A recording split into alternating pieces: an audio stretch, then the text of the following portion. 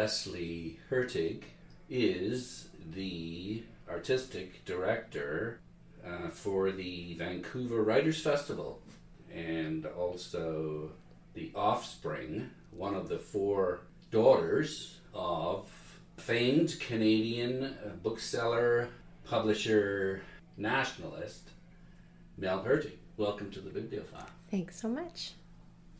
We're going to talk about Mel's memoir called At Twilight in the Country, and I was most taken with how it begins. It begins with his brief encounters with 3 murdered Americans. Indeed, yeah. And how he was affected by their lives and their deaths. Mm-hmm. Those are stories that we heard regularly growing up because they did impact him so much. Mm-hmm. And in fact, my mother recounted them as well. So whereas my father sometimes he was a great storyteller, very good storyteller, and his stories would sometimes expand as the years went on. Yeah. But because my mother also told me these stories, I know them to be true. Yeah, and of course the 3 are both of the Kennedy brothers and Martin Luther King. So it sort of jumps right into that. And then we go back to his early days in Edmonton, and the fact that he set up a bookstore in Edmonton in the mid-50s. Mm-hmm. Yeah. And it became and was the only bookstore concentrated on books. Yeah. Between Toronto and Vancouver. That's right. You could buy books back then in the basement of Sears or Woolworths or whatever the department store was at the time. But there was no dedicated bookstore at that time in Western Canada. Yeah. And one of the things that I admire so much about my dad is that he came to his love of books and his passion for the country and all of the things that he was passionate about on his own. He hated school. Absolutely detested going to school. He's never told me this, but I think he was a dropout. I don't know that he graduated from high school. He skipped out a great deal. But what he became on his own was a voracious reader. And what he was interested in was philosophy and economics. And he read every book he could get his hands on those 2 subjects.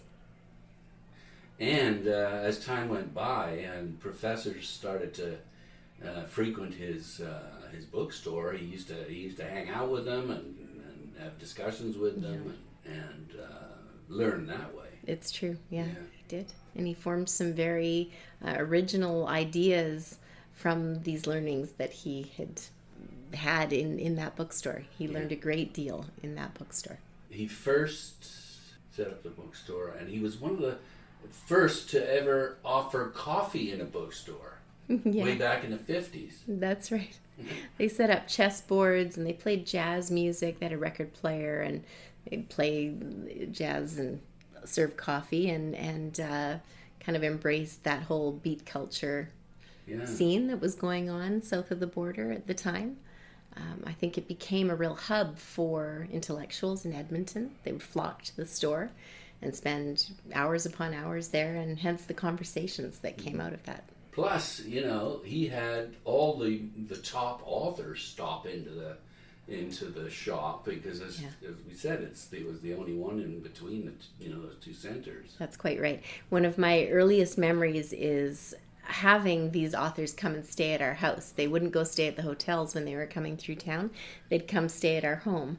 And so our house would have people like Leonard Cohen and Mordecai Richler and Margaret Lawrence visiting us as they passed through Edmonton.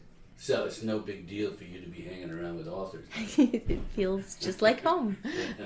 Just a couple of notes here. His favorite autobiography was Pablo Neruda's memoirs. Mm-hmm. Any memories? Love the poetry of Neruda as well. Mm-hmm. Yes. And Joe Clark spent countless hours standing and reading in the store. I didn't know that. That's right. That's news to me. Yeah, so... They became sort of enemies down the road. Maybe enemies well, he was is a strong word. Tory, wasn't he? Yes, no, it's true. combatants, perhaps, is the right word. Yeah, became a combatant of Pierre Trudeau's as well after having a bit of a love affair with him to start with. Quite right. The Canadian market is interesting, and he comments on this, by the mere fact that we were home to not only British books, but American books as well. And he cites the figure of 65,000 new English language titles a year, and that title selection was the key for any bookseller who expects to survive. Quite right. Yeah. So, I shudder to think what that number would be today. Right. But yes, I mean, I think a great deal of his nationalism came out of the distress over the fact that the books that he could offer in his store were produced in countries outside of Canada. Yeah. And that the stories of Canadians were not being told in a sufficient way. Mm-hmm. Yeah. Yeah, I think I don't know if it's a per capita number, but Canada imports more books per capita, as I understand it, than any other country in the world. So the dean of Canadian booksellers, he labeled Roy Britnell as saying... Britnell's is no longer around, is it? No. The year I opened my first store, Roy Britnell, then the Dean of Canadian Booksellers, said, "I should not be surprised if Canadian publishers cream off in the neighborhood of 50% of book sales before booksellers get a chance at what's left. No wonder there were so few bookstores in Canada." That's pretty aggressive. That is aggressive. Yeah.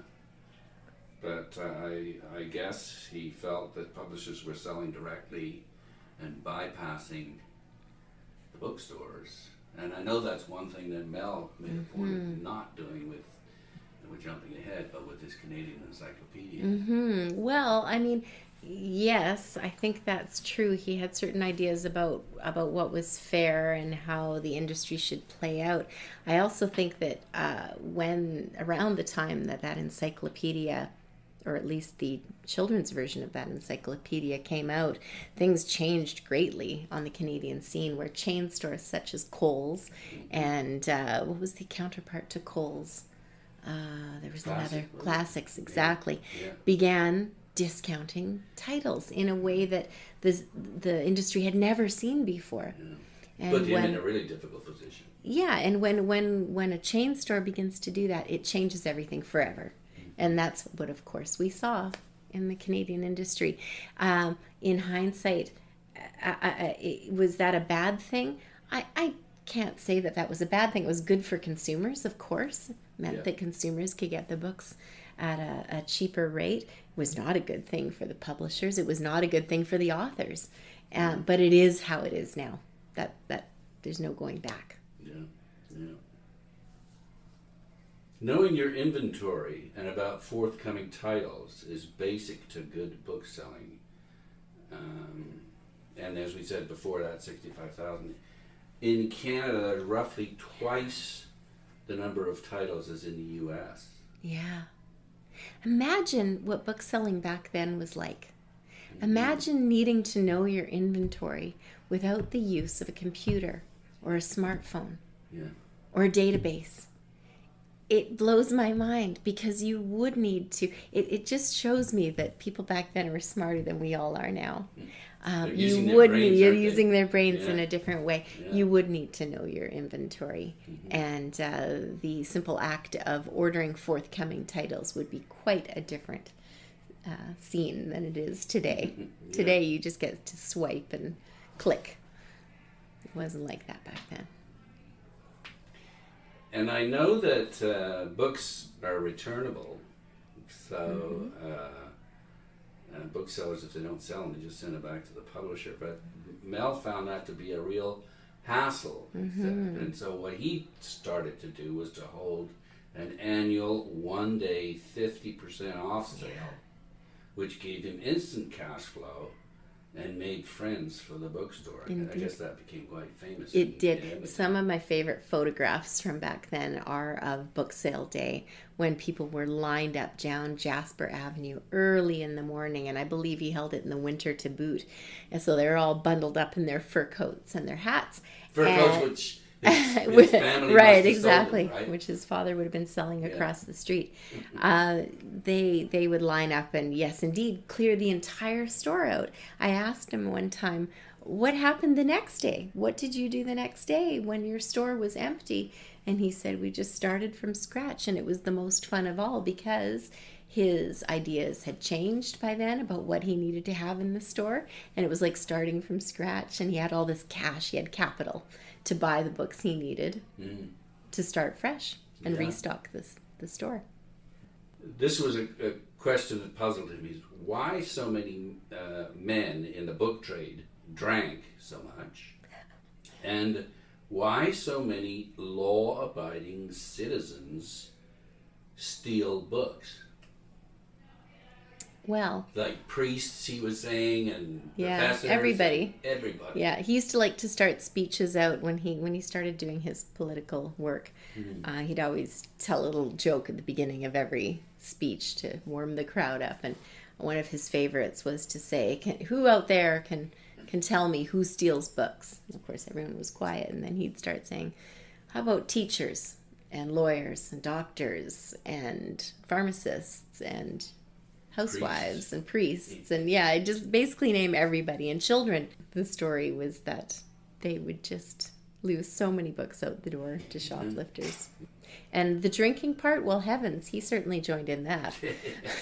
Yeah. At least according to the book, 1967 he began publishing Canadian books, and I think within the first year or two, he said that he made more profit in that 1 year than he had in any of the years, the 16 or 17 or whatever it was prior to that, with the bookstore. So that must have made It's a him good happy. business. I guess it did. I didn't know that stat. And in 67 or thereabouts, he became politically active and supported Pierre Trudeau. And I think soon developed a disgust by the way that money dominated the decision-making process, patronage. Yeah, that's true. He became very involved in the Liberal Party. He became the president of the Writing Association to begin with, and did a lot of work for them, a lot of fundraising. Then he ran for the Liberals in his riding in Edmonton in 1972 and lost. I think it was shortly thereafter that a big disagreement happened over the way that funds are raised and used, but also over... the Committee for an Independent Canada was struck. As a result of this, it had to do with tariffs.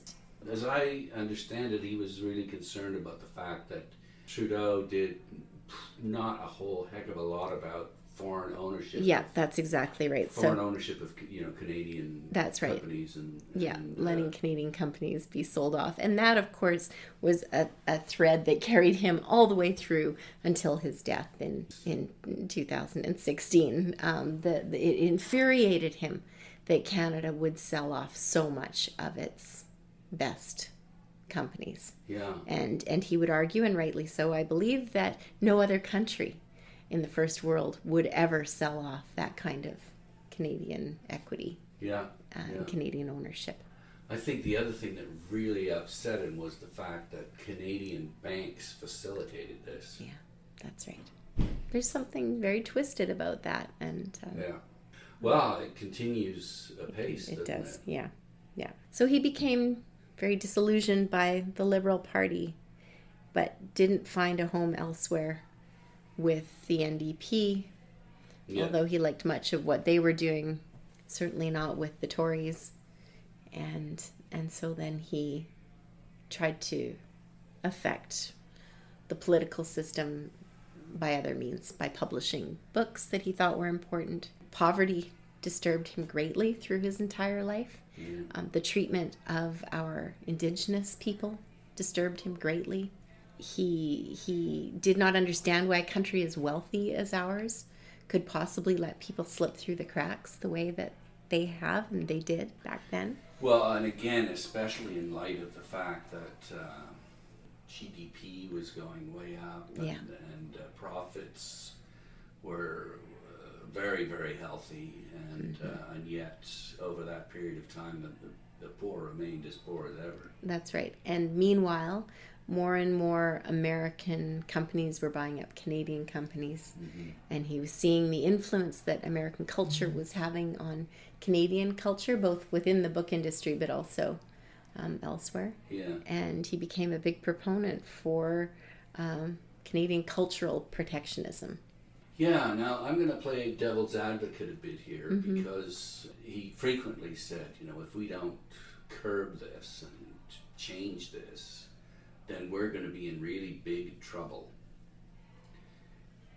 So what trouble are we in right now? Well, I guess it depends on how you look at it and what measurements you're using. If you're talking about just foreign ownership, and if you think that we would be doing much better as a country if we had held on to much of our resources and just produced them ourselves here in Canada before shipping them off, if you believe that we would have done better by holding on to our headquarters and not selling them off, if you believe that, then yeah, I'd say we are in trouble. From a Canadian cultural point of view, well, the measurements are hard to make. But if you look at the book industry, I would say that we've had some wonderful Canadian book publishers taken over by American book publishers. We have a thriving Canadian book industry. We have some amazing Canadian authors, and they're doing publishers, small though, and they're doing very well. But the multinationals certainly are in control of the situation. What does that mean? It means that their books have saturated the market, and that although small publishers are doing well, the multinationals are really the big bosses still. They're kind of dominating the shelves of bookstores. They do, yeah. I mean, look at Michelle Obama, I guess. And that's right. And he's Canadian, though, but it's a multinational that's producing it. But, and I think it's Jordan Peterson. Jordan Peterson. I think that we're doing all right, but if you look at how we could have done under a different scenario, we would have been doing even better. And so more Canadian books would be on bookshelves, and people would be reading them, and is that it? Well, and I think that the people of Canada maybe would understand more about themselves as well. Yeah, there's okay. We aren't America. We aren't Americans. We haven't had a gun culture, but it's slowly seeping in as a result of being so close to them, and as a result of our culture, I do believe. It's hard to say how we would be if we had better protection. We've had a lot of good things in place to protect our culture as well. And I think those things are important. And I think, I can't remember what it's called, the copy, no. Canadian content. Yeah, CanCon, exactly. That went a fair ways to doing certainly for the music business. Exactly, for the music business. Yeah.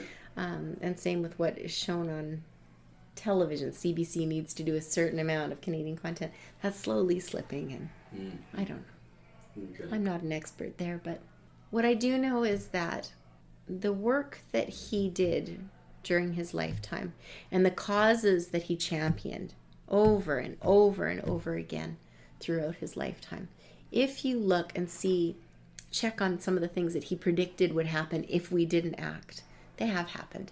If you look back at his book, The Betrayal of Canada, which I think came out in about 1991, perhaps. If you look at some of those things that he predicted there, and some of the far-right newspapers at the time said that he was Chicken Little, saying the sky was falling. Yeah. If you look now and compare what he's predicting to what today is like, he was right. He's right. Very much. We've just gotten used to it. It's just the way it is now. It doesn't mean it's a good thing.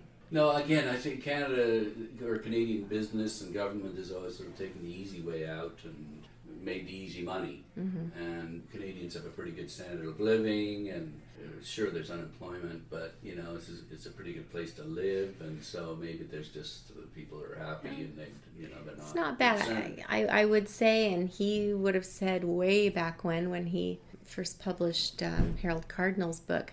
The one area here where we have got it wrong is with the Indigenous people of Canada, and the fact that lands have not been turned over, and there's a lot of wrongs that still need to be righted. He said that he found politics easily the most exhilarating thing I've ever done, and also the most disillusioning. And he talked about the facade of participatory democracy, which was another one of his key themes. Yeah. Is the majority of Canadians, the vast majority, don't get involved at all in any kind of politics. Right. And so he would say he went into a lot of schools. He spoke at a lot of schools, a lot of universities. The one thing that he would tell those kids over and over again is just get involved somehow. Get involved. Choose a party. I don't care if it's the Conservatives or the Reform Party. You can choose the NDP. You can choose the Liberals. You can choose the Greens. Just get involved so that you are an informed citizen and that you can make informed decisions. Yeah, and that's not happening. I mean, that's why people like Trump get elected, is they mobilize their base.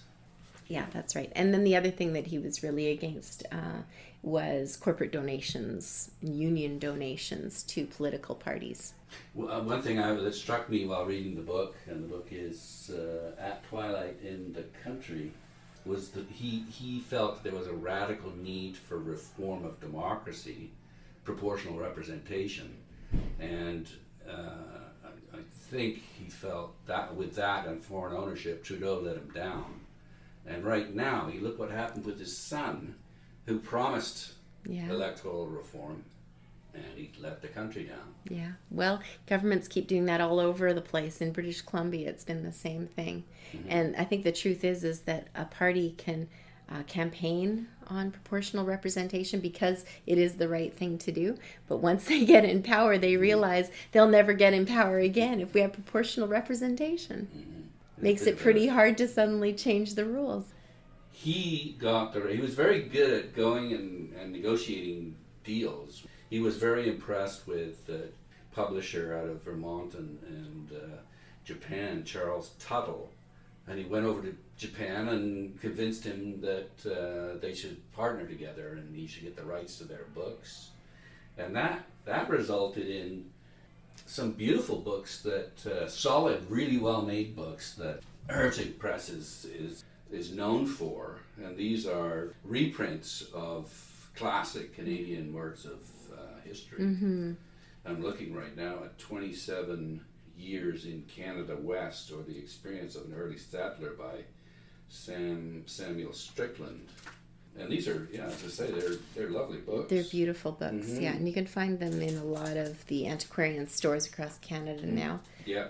Still looking almost brand new. Yeah, like this one. So this certainly is one of his legacies. Yeah, and I think you know already that he loved to do public speaking. He was very good at doing public speaking, and he would go into schools and talk to kids. And he noticed very quickly when he'd go into these schools that the libraries were filled with periodicals produced in America, with history books produced in America that got facts about Canadian history all wrong, that called the capital city of Canada Toronto, that sort of thing. And it infuriated him, and it made him want to produce more books for Canadians about Canada, to try to educate them about themselves. And that's what led to the Canadian Encyclopedia, which was his greatest achievement, I would say. That was Swift Current. That's where it struck him. There we go. And that publishing job, I know it was by far the largest bookbinding contract ever led in Canada. There were 150,000 copies of, and these are three volume sets produced, and when you consider that a bestseller is 5,000, it's just mind-boggling. It was mind-boggling. Huge endeavor, many employees, and hundreds of writers across Canada being pulled in to write these short, concise articles for the encyclopedia. I have people today still coming up to me saying, I wrote an article for your father's encyclopedia on sheep farming in PEI. He had to go out and find each individual who was the right person to speak on any particular topic. Yeah, just talk about it. It's like an organizational nightmare. Yeah, and before computers, again, I have to say, actually the very first computer I ever saw was in their old warehouse at Hurtig Publishers. They finally brought in a computer. That would have been in 1981, perhaps. Yeah. And there's this massive behemoth. They're chugging out papers. I don't know what exactly his job was, but they did have a computer to help with this. And I know that they worked with the University of Alberta, and they had a big computer that helped them. There we go. Think. Yeah. But we should mention Peter Lougheed. Yes. Who basically delivered $4 million Indeed. to the project. Yeah. And what I thought was so neat was that maybe this is typically Albertan, I don't know, but they said, because Mel was looking for a couple of $1 million from the province and maybe the same from the feds. And someone said, no, we don't want them interfering with this. We'll do it all. Baby. Exactly. Yeah, they came in and saved the day. Yeah. And that money allowed for one copy of the Canadian Encyclopedia to go into every school and every library across the country, which certainly helped with sales. He had trouble with the banks, though. He couldn't get a loan for this. Yeah. Similarly to to wonderful Canadian patriotic banks. Yeah, that was infuriating to him as well. Yeah, of course, yeah. It was the same answer he got when he tried to open his bookstore back in 1957. I want to open a bookstore. Why would you want to do that? They said. Well, I want to do that because there are no other bookstores in Western Canada. And it was the same answer when he went to the banks with the Canadian Encyclopedia. Why would you want to create a Canadian Encyclopedia? Because we don't have anything about ourselves yet. By ourselves, exactly. Yeah. Well, and there was also at one point, I'm not exactly sure when this happened, but one of the big banks, CIBC, I think it was, decided to call in the loan, and he played politics beautifully because it was something to do with Robarts and the U of T. Yeah. And the president of CIBC was going to announce this great grand enterprise to promote Canadian culture. Right. And Mel said, how did it look to you and to that whole project if I say you pulled the plug and put it on the front page of it? Exactly. I forgot about that, but yeah. So he had to play hardball, but he succeeded. He was a good businessman that way. He was pretty tough. I'm going to go see if Jan's here because it's 6 o'clock. So can I bring her in? Yep. Okay.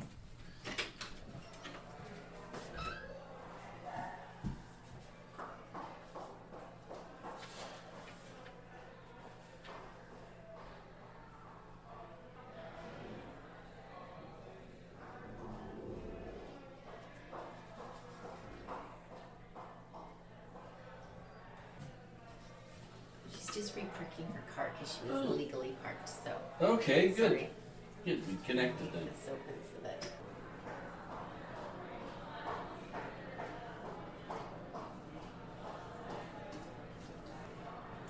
Well, what I'll do then is when she gets here, we'll get into some of the, maybe some specifics about early books.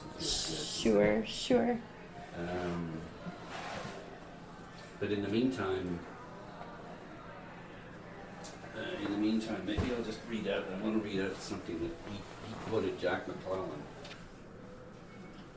I just want to get this on the record, okay? Mm-hmm. This just gives us an idea of what publishing in Canada was like in the 50s. Alfred Knopf came to Canada in 1955, and he said he came to see if I can uncover some Canadian writing talent, which I don't expect to do.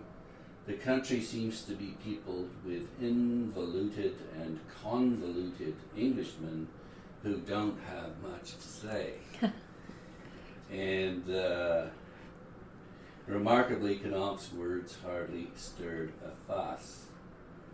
In a speech the following year, the young Toronto publisher Jack McClellan spelled out the problems the publishing industry in Canada faced, starting with a relatively small English language population and far too few stores that sold books. As well, he said that overhead costs for sales and distribution are fantastically high, and paradoxically enough, nowhere else are so many different book titles offered for sale. As a consequence, the publisher interested in publishing Canadian books has had first to involve himself in the importation of foreign works. As more foreign works are imported, more Canadian books can be published, but because of the increased competition, relatively fewer Canadian books will be read. So that's the environment that Mel I'm not entirely sure things have changed. I was about to say, that describes the way things are today. Sounds familiar to me, yeah. So, and these publishers, they need to buy foreign rights titles to sell in our market in order to fund publishing a book here. Yeah, and again, Mel struck this deal. It was sort of a chance meeting with, I think the guy's name was Alan Boyd, with the Guinness Company. Oh, right. And so Mel got the rights to publish the Guinness Book of Records. That's right. He brought Guinness Book of Records to Canada. Yeah. I forgot about that. That paid for quite a few of the titles that they published. Yeah. But he did that for quite a few years. Mm-hmm. And then they pulled the plug, and he had no idea why. And that kind of, I know that upset him. I'm afraid I don't know much about that piece of history. Yeah. I do know that he went on to publish a glossy book on ABBA, which made us all laugh, and we didn't quite understand how it fit within the other titles he was publishing. Yeah. But it made him a great deal of money so that he could then fund other books that he was doing. Just like all the best publishers, really. I suppose. You got to publish stuff that sells in order to do the stuff that doesn't, the important stuff that doesn't sell. Yeah. Okay. Nigel, this is Jan Walter. Hi, Nigel. How are you? Very well. Nice to meet you. And you. I brought along a couple of books. Did you? Oh my goodness! Right. You may or may not have had some involvement with. The natural history, I certainly remember, but I think it's before my time. Okay. Just check the copyright page. When did you start working there, Jan? Should have done some background research here. I came out, worked for your dad in the bookstores for 2 summers while I was at Carleton. Why don't I get you on the record here so we can, because we are recording this. Oh, okay. So, Jan Walter has just entered the room, and Jan was the first editor? No, the second. The second. Editor-in-chief. There was only one editor, so you could be editor-in-chief without having to serve any kind of apprenticeship. Okay. Yeah. So you didn't have that much experience, but you went straight to the top. Well, I had some experience in bookselling. I was the editor of my university yearbook. And when I was working for Mel as a student in the summers, I happened to bring along this yearbook one year after it was finished at Carleton. And I think that made Mel think that I knew more about book production and book editing than I actually did. Okay. And you didn't disabuse him of that? No, certainly not. Are you kidding? For an opportunity like that? Yeah. I succeeded Susan Kent, who was Mel's first editor. And she was wonderful. She was on her way to the UK. Wonderful job in British publishing. But I had about 3 months with her before she left. So she introduced me to the University of Chicago Style Manual, the Oxford English Dictionary, and tried to give me as much of a crash course in editing as I could get in that brief time. Yeah. Right. So that was what year? Do you recall? That would have been, I was just looking at this, Natural History of Alberta. That's the third book that they published in 67. That's right. So I was after that. It would have been probably 69 that I went out and joined Mel in the publishing operation. Yeah. So what do you think about going all the way out to Edmonton? Well, because I'd worked in his bookstores for 2 summers, I was delighted to be going out to Edmonton. Right. I clerked in the main bookstore on Jasper Avenue for 2 summers, and what were your memories of that bookstore? Amazing. There was no bookstore like that store in the rest of Canada. It was big. It was bright. It was incredibly well stocked. The major sections were arranged by publisher, if you can imagine. So all the anchor paperbacks were together, all the penguins were together. That must have looked lovely. Well, it was an education in publishing. Yeah. You learned the imprints, you learned the publishing companies, you learned what they did. Which is what we're trying to do with this podcast, is to talk about specific publishing houses and all of the work that they've done and who was involved and that sort of thing. So Good. Well, you picked a good one. Yeah. Okay, so 69. So perhaps you could just recount some of the more impressive, important, beautiful books that you might have been involved with early on or throughout your career. Gosh, there were so many. Mel was the Alberta Natural History. That's sort of one specialty that Mel had, was Western history, Alberta history, and he published a number of wonderful books. Andy Russell, who was a very well-known naturalist, he published several books by Andy. I can remember J.G. McGregor and Tony Cashman, historians who did books on Alberta and Edmonton history that were very well received. I see you have one of the Canadiana reprints. Those were great fun to do. They were amazing project to be involved with. Why were they so much fun? Well, they were fun because, first of all, Mel would find the books in antiquarian catalogs. He started to collect and get really interested in that. So he'd have the catalogs from the rare book dealers, and he'd pore over those catalogs, and that too was an education to learn about early Canadiana, early books published about the country.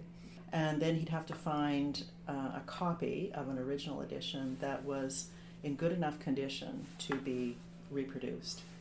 So how back then, how'd they reproduce it? Did you just have a typist, or did they photocopy it? No. These were photographed. They were done in Japan. With Tuttle. That's right. Where they had the technology. This is, how many years ago is this now? Where they could photo reproduce them very faithfully, of course.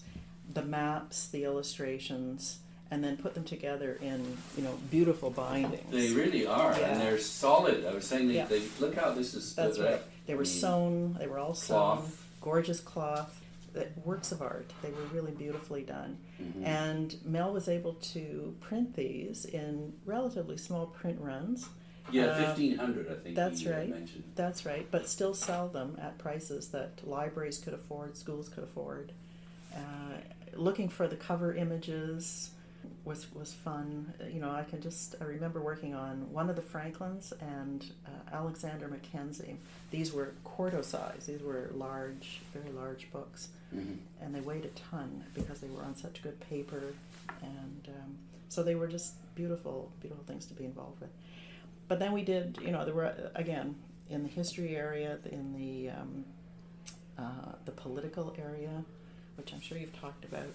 They have to some extent, and his sort of lifelong crusade against American domination of Visions 2020. Yeah, so all books all about the future of the country that people in Toronto weren't doing, which was again an eye opener for this Easterner to know that you could have a national bestseller outside of Toronto. That book, The Yeah. Unjust Society, Yeah. I think was one of the jewels in that crown. Very important book that nobody in Toronto would touch. And Mel took that title and introduced it to Canadians, and it became, I think it became a bestseller. It was, for sure. Very much a thorn in the side of the Trudeau government. At the Well, time. yes, a direct slap in the face, really, to his just society. Yeah. That's right. Yeah. And The New Romans, which was another very controversial book about Canadian relationship with the United States. With a lot of well-known Canadians weighing contributors. in. Yeah, kind exactly. of an anthology. Or That's right. So to be publishing those books and getting on the cover of Maclean's or getting your books reviewed in, the Toronto Star and the Vancouver Sun, that was a remarkable experience. And I could never have had that in Toronto. If I had gone to Toronto and tried to get into publishing there, I would have been, I'm not sure what, a clerk in the production department for 5 years before I'd have a chance to see these books, how books are made like that. So your role was as what? What specifically did you do with Well, the editor-in-chief title covered a lot. You were involved in, the sort of managing editor, just overseeing the production of the book, making sure all the bits and pieces came together at the same time. Mel was doing the budgeting, but you'd keep track of budget items, of costs as they were going along. There was the actual editing, although we had a number of freelancers who did editorial work for us as well, but I was allowed to do some editorial work. I wrote the ads for the books, for Quill and Choir or in the Edmonton Journal.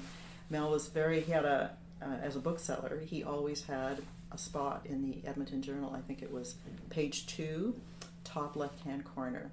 Perfect real estate, and he had a very, very consistent style, and it was the editor's job to write those ads every week, either for a Hurtig book or for some other book that was in the store.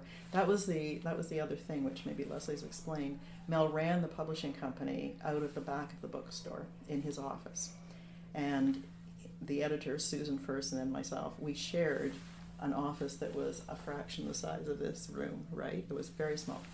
2 desks, 1 telephone, and that too, just to be sitting beside Mel and listening to his telephone conversations or whatever. That too is just invaluable. That was my best education, was sitting and listening to Mel's telephone conversations. I would just sit outside his office. He'd shut his door when he needed to get work done.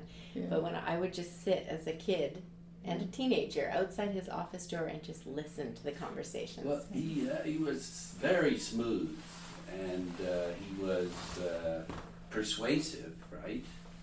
And He was confident and persuasive. Any books that you're particularly proud of having produced? It's funny, when you think back, I only think of the mistakes I made.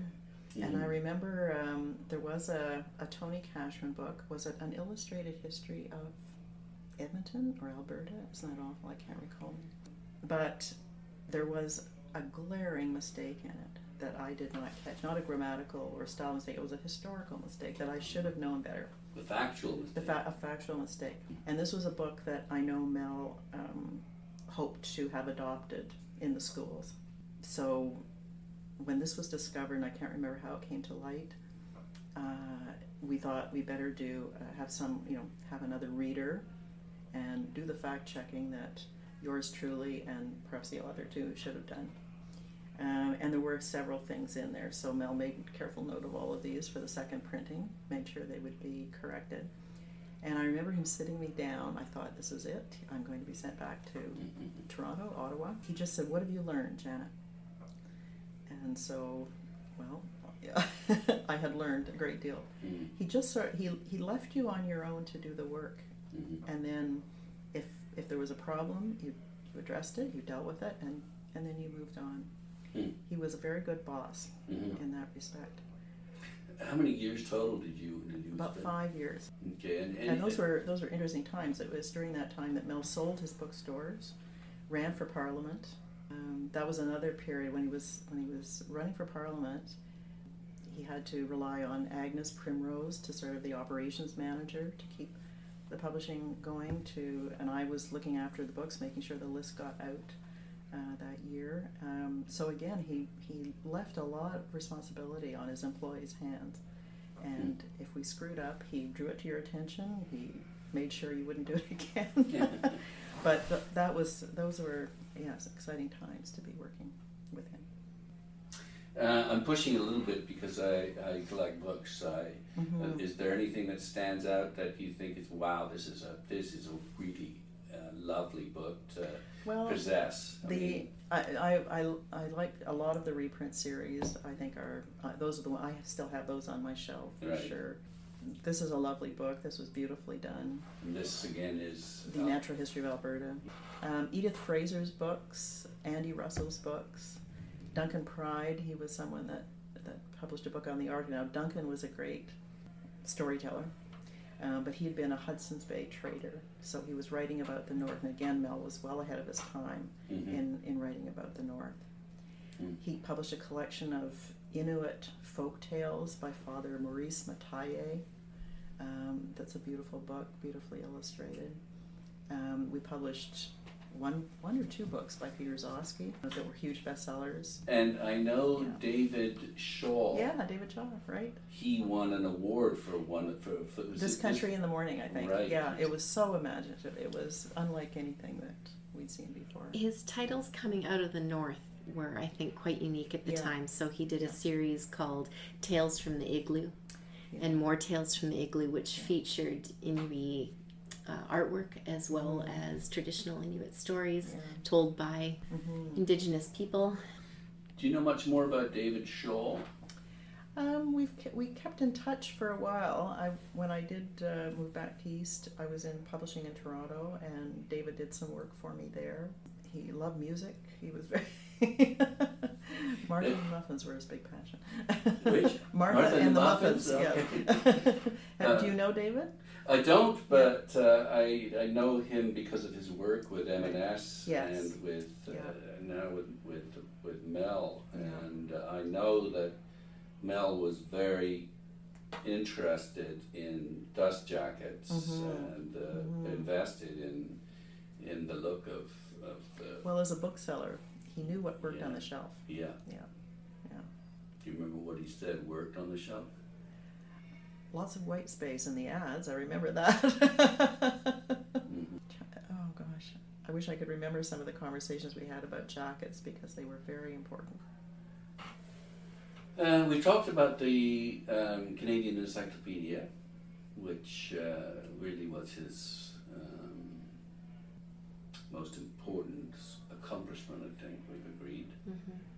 He got the Order of Canada, and he got all 4 daughters in. I know he kind of lobbied to get you guys all in on that ceremony. That's right. That's pretty nice. It was. That was a lot of fun, that trip. We got to go to Ottawa and to Toronto, and he took us and showed us all the sights and Western girls out east. It was a good deal of fun. Do you think he was disillusioned at the end of his life, or disappointed, or fulfilled, or how would you describe him? He was, to the very last day, a person who never looked back with regret on anything. And while he was disillusioned with the way that things had gone in politics, goodness knows those years of Harper's government did damage to his soul and possibly his physical self as well. He passed away at a time when Trudeau had just come to power, and while he was not a card-carrying member of the Liberal Party, I am guessing that he voted Liberal in that last election. He would never tell me. I don't know. But he had a bit of optimism about the way that things were moving, and I think that was because they were moving a bit more to the center again. Here anyway, not down south. Not down south, but he wasn't alive for the Trump. He would not believe. He would not believe that. I'm glad that he wasn't here to see that. It really is a great accomplishment, all the work that he did to get Canadian history and into schools and into the living rooms. His whole life he had to push against people telling him no, whether it was no, you can't open a store, that's ridiculous, or no, you can't have a publishing company centered out of Edmonton, Alberta. That's ridiculous. Or no, your ideas about Canadian sovereignty are ridiculous, and here's why. He continually pushed back on that and proved himself, I believe, to be correct in a lot of cases. And he was never bitter about his adversaries. He just kept moving forward. And in his final years, his final days even, he told me, "Dear, I have no regrets. I have no regrets about the work I've done." I feel he felt very good about his life, and he knew what he had achieved. He achieved great things. Is there a bibliography of the Hurtig publishing company? Yes, in Alberta, University of Alberta Archives has a full. Have they got a full run plus they've got a bibliography? Yes, I believe so. Yeah. Okay, so we have to go out to Alberta. Yeah. I hope that one day somebody will, write a bit more about him, because I do think he is quite an individual, quite a character. But he wrote a lot himself. How many books did he publish? I think he wrote 5 or 6 books. And he wasn't upset about where Canada was when he died. Well, he wasn't happy about it, but he wasn't bitter. I think that's maybe the difference. He was never happy with the way things were going, and more to this day, more and more Canadian companies are being sold off, and our resources being depleted, and the environment being raped. I mean, it's a terrible situation. But he could see the positive things that were happening as well. Truth and reconciliation, that is a step forward, not a step backward. So that's positive. On the day that he passed away, Trudeau announced the investigation into missing and murdered women, which we now know has not gone the way that we hoped. But at the time, that seemed like a step forward. So he always believed in taking steps forward. As Jan said, learning, what have you learned from this? Now let's move forward. That was sort of his philosophy, I think. And he did stuff. He got involved. I think that was one of his key messages, and one that we should listen to, and that is get involved in civic affairs and Definitely. make a difference. Yeah. I think he took his citizenship responsibilities very seriously. It wasn't enough just to enjoy this wonderful country. He really felt that we owed something to the country. Lazy people frustrated Yes. him. And Yes, that was certainly a message that, as one of his children, I received regularly. Is there anything bad about him? Oh, sure. Of course. What was the worst thing about him? Well, he had a good ego on him. Absolutely. He was funny, though. He had a really good sense of humor. I'll say that. I'm not the right person to tell you what his faults were. No. What about you, Jen? Well, I guess maybe the Canadian thing is, you don't rise too much above the crowd, the mob. And I do remember when he would go, he was always speaking, constant speaking engagements, right? You would know this as a daughter. He was always traveling and going out and giving talks.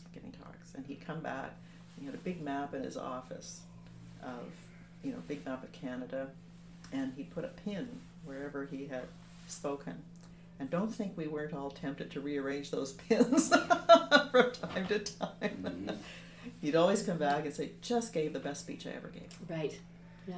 Of course, and often we were publishing the best book he'd ever published. Right. That's right. There's a line there. It's authors are asked, what's your favorite book? Well, it's the book I'm currently working on. Yeah, that's right. His enthusiasm, I would say second only to Jack McClellan, his enthusiasm for a new manuscript or a new book. And of course, it'll be the best thing we've ever published, or the greatest account of such and such, or whatever. But he was often right. They were the best titles in their field, or they were something really unusual, So even Toast to the Bride, right? Yeah. One of his very early titles that he did by a Edmonton author named Merv Houston. Was he a dentist? Anyway, Merv was a great public speaker, and I don't know whether the book started with Mel or whether it started with Merv, but it was a book called Toast to the Bride. It was like toasts to make on special occasions. Yeah.